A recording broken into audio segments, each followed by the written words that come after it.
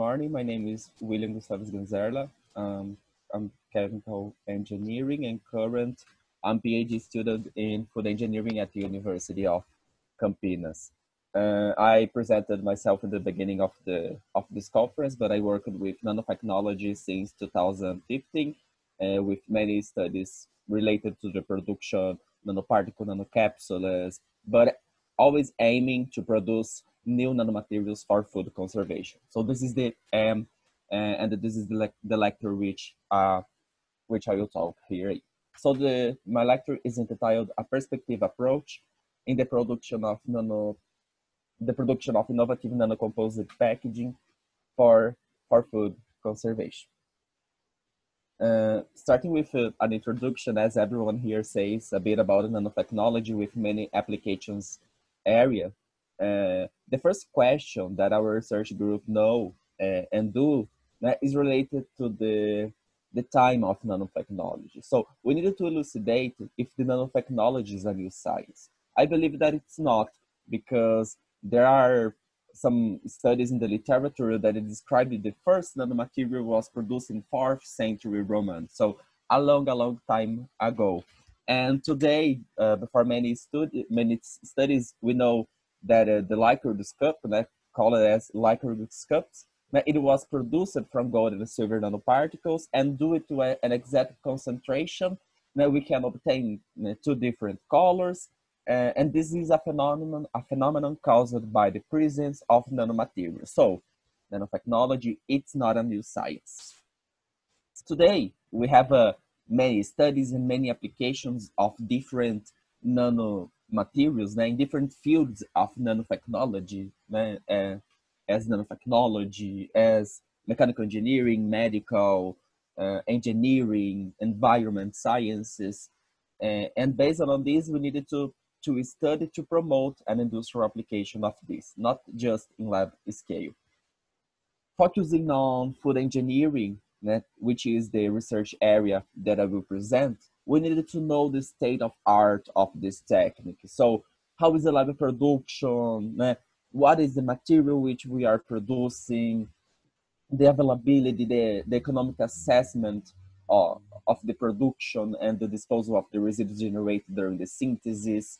And based on this, we will have some problematics related to the production of nanomaterials. And based on these problematics, we can elucidate some brokenness and then propose new solutions for based on AM. So our problematic, which I elucidate here is related mainly with food conservation. Food conservation, use of synthetic additives in the food formulation, shelf life of these products, the use of petroleum-based as food packaging, which occur the incorrect final disposition. So today we will talk in this presentation about this topic. So when we are talking about the production of nanocomposite packaging, we needed to elucidate the development, optimization, and the laboratorial production of these materials. But we needed to imagine that these materials, that these innovative nanomaterials needs an application. So, and our application is focusing for food conservation. So we will produce nanomaterials for food conservation. And during all my presentation, I will talk aiming an industrial application, because we needed to do all of this process in lab scale, but we needed to imagine that one day, in a recent time, this process will be scaling up for the industrial applicability and for the real applicability by the industry. So these 5 topics I will talk today, starting with the food packaging, the production of composites, the production of then inside the nanotechnology, the production of nanocapsules, nanospheres, nanoparticles, and then finally to elucidate how can we produce these innovative nanocomposites which we are talking. So we needed to understand the importance of a food packaging for the food conservation. If we take an example of a product with high lipid content, this product contains and a high amount of unsaturated fatty acids. And due to the presence of these unsaturated fatty acids during the shelf life, occur a reaction which we called as lipid oxidation. A lipid oxidation is not a favorable reaction for the conservation, and then cause many changes in the sensorial acceptance of the food, mainly included with the color, odor, color, and flavor, decreasing this acceptance during the shelf life. This is a big problem to the food industry because the food needs to find a solution to avoid the lipid oxidation reactions. And today, in mostly countries around the world, the food industry uses food additives, but not just food additives, uses synthetic food additives such as BHA and B83. These synthetic additives are positive for the food conservation, and then they avoid the lipid oxidation reactions, increasing the shelf life of products with high lipid content. However, this is a problem because there are many studies that comprovate the use of synthetic food additives and especially the consumption by us of this conservation, are related with many problems, including autoimmune disease, diabetes, mutation of DNA, RNA, the decrease of some enzymes responsible for many biological processes. And based on this, as scientists, researchers, we needed to find a new way to substitute the use of these synthetic food additives. And based on our knowledge, we conducted many studies with bioactive compounds, as elucidated herein by another lectures in this conference. And we know, for example, that the bioactive compounds present antioxidant capacity. And this capacity is really important. And we needed to consider it when we are trying to substitute a new food additive. The bioactive compounds basically are the phytochemicals presented in a plant extract.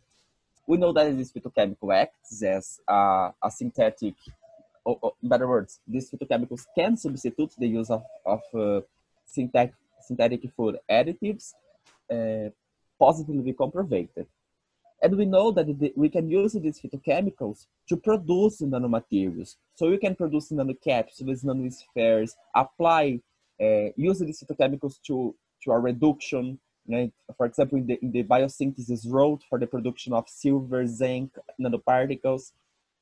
But we don't know that if these nanoparticles, we don't know if these nanoparticles can act as conservate.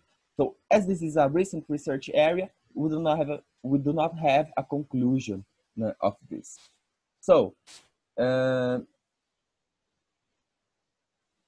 again, with food packaging, so we needed to study if nanoparticles can substitute the use of synthetic food additives in the food formulation. However, for the use of food packaging by the food industry currently, the materials used is not biodegradable. So the plastics mostly used are from conventional sources, from petroleum-based plastics, and then after the use, these plastics are end up in a non-environment places, and even the ocean, affecting many environment sections around the world.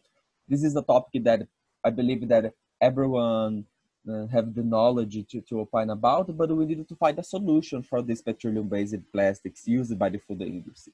And the solution, one of the solutions, can be the use of biodegradable packaging, because this type of material suffer the natural process of biodegradation, such as the solar, the photodegradation, chemical degradation, and the biological degradation, and the use of microorganisms to degrade. If you have a material 100% biodegradable, and this material presents good properties, you can apply this material as a solution for the substitution of petroleum-based packaging in the food industry. On the other hand, a packaging 100% biodegradable produced with macromolecules, for example, produced with starch, pectin, gelatin, presents terrible mechanical properties and physical chemical properties. And we need to improve these properties. So we needed to produce a biodegradable packaging using biological macromolecules with good mechanical properties. So there are many solutions for this fact. And the first one, it's the use of blend. The use of blend that can be a perspective for the improvement of these physical chemical properties. And what is the blend? It's, for example, to produce a material with two macromolecules instead of one. So you can use starch and pectin, starch and gelatin, gelatin and pectin, blend these materials, and then we will produce. In a nanoscale knowledge, we can produce nanocomposite, we can functionalize a blend, functionalize a composite, né? With nanocapsules, with nanoparticles, and then we will produce a nanocomposite, and this nanocomposite will present better physical chemical properties, né? Due to the principles of nanotechnology in this field. So talking about nanoencapsulation, that is a technique to produce nanocomposites, there are many techniques described in the literature, such as nanoprecipitation, complex conservation, emulsion, use of supercritical technology, and all of these techniques can be applied for the production of nanocapsules, nanospheres, and many other nanomaterials. This is a basically representation of a nanocapsule, né, with the raw material that is our biological macromolecule. So you can use a protein, a lipid for the production of a nanocapsule, and then here you have your raw material, and inside of this capsule, this is the core material, is active compound. So you can put inside your nanoparticles, you can put an active compound.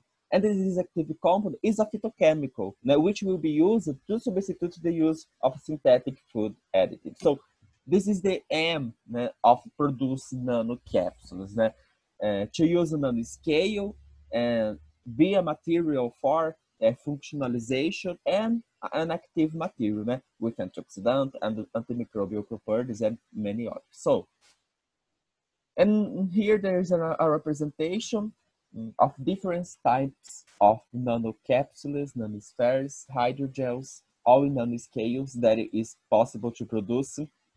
And everyone needs an acute method for the production, and every nanomaterial presented herein presents an application. On the other hand, now we can use the phytochemicals to produce silver nanoparticles that, as elucidated herein, we know that the silver nanoparticle is a strong antimicrobial agent, and this is a positive factor for a food application because the food materials suffer many macrobiological reactions, and then we need an additive with an antimicrobial property. Well, the synthesis method of these silver nanoparticles affects directly the toxicity and then the applicability. And how we are trying to apply this material for food, we do not desire a toxic material. So we needed to study all the methods described in the literature for the production of silver nanoparticles. And basically, we will observe that the chemical and the physical and chemical methods for the production of silver nanoparticles is not eco-friendly and generate silver nanoparticles with high toxicity, and then avoid an in vivo or an in situ applicability for human consumption. However, the biological synthesis of silver nanoparticles, and here we are talking about bioreduction or biosynthesis, produces through an ecological route a nanomaterial without toxicity and without generation of residues. And if we have a nanomaterial that is non-toxic, we can apply for food fortification, for the improvement, for the direct contact of this nanomaterial with the food. So for this biosynthesis, now we needed an active compound, and for example, we conducted an experiment using essential oil diluted. We needed to solubilize this essential oil, and in our case, we use acetone. And from the reduction, we use silver nitrate with different concentrations of bioactive compounds under a pH previously optimized for this reaction, we can produce many types of nanoparticles with different concentrations of sulfur, with different concentrations of active compounds, and then we will obtain a colloidal suspension of this nanomaterial with different properties. So this is a picture that I take before the synthesis and here after the synthesis. Now, the visual appearance of the solutions proved and demonstrate that something happened real. A reaction is happening here, and this is the bioreduction reaction. This reaction can be demonstrated. We demonstrated in our papers by many analyses, but the UV-Vis analysis is a simple and practical method to prove, to demonstrate that silver nanoparticles is bioreduced by this bond here demonstrated. In addition, in a physical chemical view, we can observe that our nanomaterial produced from this route presents a nanoscale with particle size lower than 50 nanometer, which is desirable to a biological application because particles with low size present more antimicrobial activity, and this is a fact demonstrated by the literature. Now talking a bit about the nanocomposite, the theory, basically a nanocomposite is the junction of a nanoparticle with a polymer. So if we have a polymer optimized, come back here. If we have a polymer, a blend optimized, a biodegradable blend, functionalized with an ecological nanomaterial, we can produce a nanocomposite for food conservation. And this is the aim of our lecture. So this is a study which I conducted. We functionalized in 50 up to 50% of silver nanoparticles, a biodegradable polymer, and then we obtain significant difference mainly in the physical chemical characteristics. To elucidate everything that I say here, I will show some studies which our research group conducted with all of these topics that I mentioned. And I briefly explain, I briefly cite to elucidate that it's possible to produce new biodegradable packaging to increase the shelf life of food. So the first study that I'm talking here, it's related to the production of biodegradable packaging. We needed to optimize the production of biodegradable packaging, and for the substitute of synthetic food additives, we needed to functionalize the packaging with antioxidant compounds. And in these studies, we functionalized with Acacia lowiana, that is feijoa, a Brazilian fruit with a high content of antioxidant compounds that we previously studied this fruit. So, in the first moment, we produced our packaging using pinhão starch. Pinhão, it's a seed here from our region in Brazil, with 90% of starch in its composition. So it's a valuable source for the production, for the extraction of starch. This starch, we produced a blend to improve the mechanical properties, and this blend was produced with citric pectin, and glycerol was adding as the plastifier, and feijoa to promote antioxidant compounds. This is the visual appearance of the film packaging produced, and these papers present all the thermal and mechanical properties, and we can note that with the production of blend, the mechanical properties and thermal properties are improved, and mainly the antioxidant activity from the control to the functionalized film, and then can be proposed a solution. Well, on the other hand, during the processing of this fruit by the industry, a high quantity of residues are generated, and these residues present a high content of antioxidant compounds, and so we applied. So in the same blend previously optimized, we applied different concentrations of agroindustrial waste, called as feijoa peel flour, and we applied these wastes in the blend for the improvement of mechanical properties, antioxidant properties, but to propose this material as alternative for the conservation of apples in this case. So the packaging produced present high content of antioxidant compounds, and these antioxidant compounds, né, we tested it during the controlled release, né, following the instruction established by the Food and Drug Administration. And we can observe that the active compounds are presented in our release solution for 30 days, which is a desirable time for food application.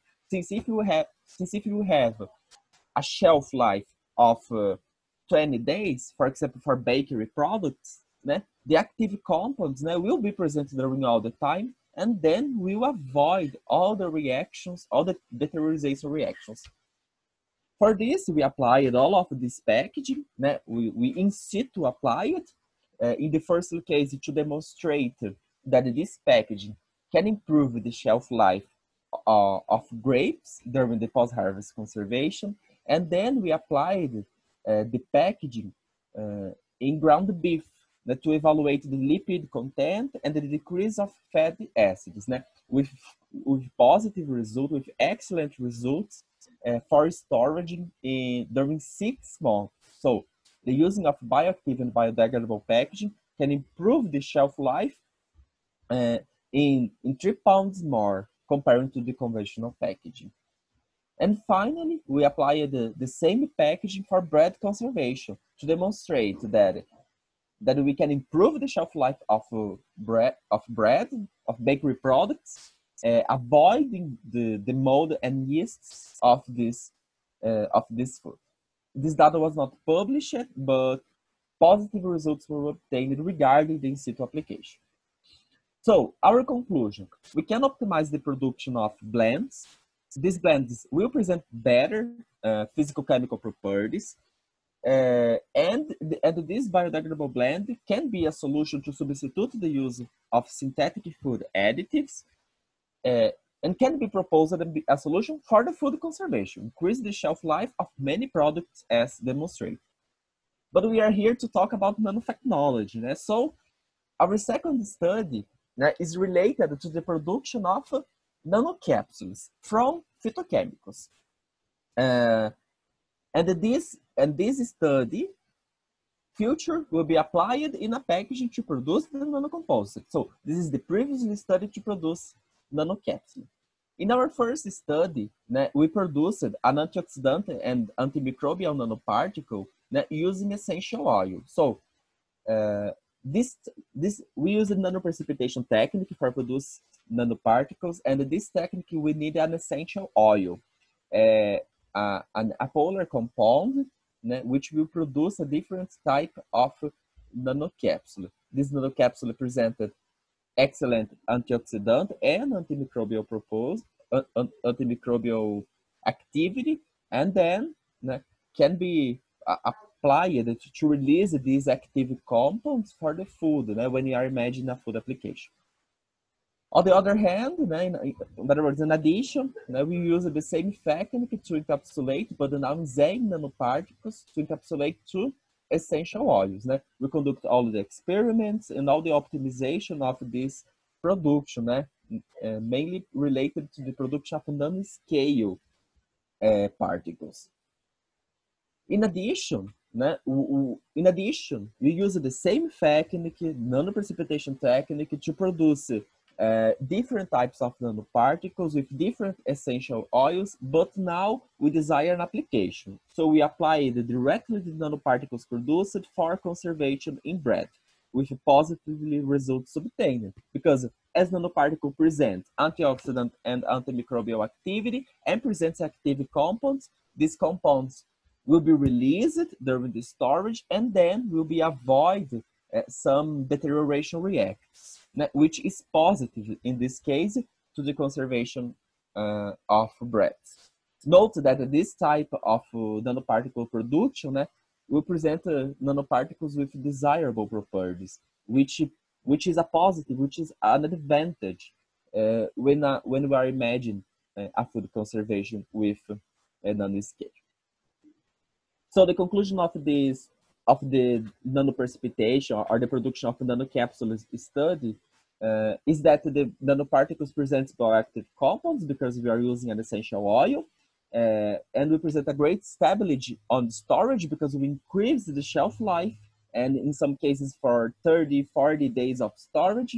And due to the control release of this active compound, uh, these nanoparticles can be used for food conservation. I thought about silver nanoparticles, and silver nanoparticles. It's another group of nanoparticles, uh, which I previously defined it, and we studied the production of silver nanoparticles or metal nanoparticles for the production of nanocomposites. That is our aim. So, in our first study, we optimized the production from different pHs to obtain the the best pH for the synthesis, and using the biosynthesis, using an ecological route to produce a nanomaterial. This ecological route was favorable, and in our case, the pH 9 was the best condition to produce a nanomaterial. So all the characterization of this material was elucidated, but it's not the focus here. In addition, in a paper published 15 days ago, we demonstrated the chemical mechanisms to produce, to biosynthesize, and to stabilize the silver nanoparticles produced by biological route. I will talk more about this study when I talk about nanocomposite, because this is a part of the study which we conducted for the production of nanocomposites. So our conclusion, silver nanoparticles present antimicrobial activity as demonstrated by the literature, and from the presence of bioactive components, we can use the green synthesis, we can use the bioreduction for the production of these nanomaterials with great stability on storage, because we comprovated this, but we needed to applicate. We need a real application in our world. And this real application will be conducted on nanocomposites. So joining everything that I said, use of biopolymers, use of nanoparticles, nanospheres, and then silver nanoparticles, it's possible to produce nanocomposites. The first study, which I will mention here, it's a study that we produced PEL films, the nanocomposite PEL films, and we functionalized these films with silver nanoparticles synthesized from an ecological route. Well, all the characterization of the nanoparticles were conducted, mainly related to its physical-chemical properties, are particle size, polydispersity index, with low particle sizes obtained from XRD, demonstrated the crystalline structure of our nanomaterial, and all of these were attributed to the presence of phytochemicals in our plant extracts. So, with the presence of phytochemicals, it's possible, completely possible, to produce silver nanoparticles in an ecological route. In addition, when applying these silver nanoparticles in a polymer, in a biodegradable polymer, we can produce a bioactive and biodegradable nanocomposite packaging. And this was demonstrated herein. With the functionalization with silver nanoparticles, all the properties were improved, especially the mechanical properties, the antimicrobial activity of our packaging, because the silver nanoparticle presents antimicrobial activity, and even the thermogravimetrical properties of our innovative nanocomposite. And this and all of this is a positive factor for the production of a real packaging, because we present good antioxidant, antimicrobial, thermal properties, and then can be produced in the industrial scale and solve all the aforementioned problems. In addition, again, we produce another study with PEL, PEL polymer, but now we functionalized this, this packaging for the production of nanocomposite with Zen nanoparticles, né, uh, which I previously described. So with the functionalization with nanoparticles, we can produce again a nanocomposite film, and this film presents a real applicability because it improves the shelf life of food, né, tested in bakery products. In addition, uh, we can apply in a nanocapsule an active compound, for example, alpha tocopherol, a compound with high antioxidant activity with many benefits for food conservation. And applying this nanoparticle with our active compounds in a biodegradable film, in a biodegradable polymer, our nanocomposite will improve all the properties, and in this case, especially mechanical and antioxidant properties, due to the activity of our active compound. So, the conclusions of our fourth study is that the nanocomposite can be easily produced for the integrating of two or more technologies. We obtain nanoscale, so we are producing an innovative nanomaterial, and this material presents a real application for food conservation in our case. So, as I'm talking here about a perspective, so the perspective is that we know the lab production of all of these materials. We present real application for food conservation. It's a promising material. However, the industrial production of this process, the scale up of this process, it's not completely elucidated because we don't know the economic viability of this process, and we don't know if the industry will apply, mainly due to this economic viability. So these are some next studies which we will conduct to solve all the problems and then to propose a solution for the real implementation. So optimized material with excellent properties that improve the shelf life of food and economically viable material. That's really important in a scale-up process. So this is what I would like to talk. Thank you very much for your attention, and if anyone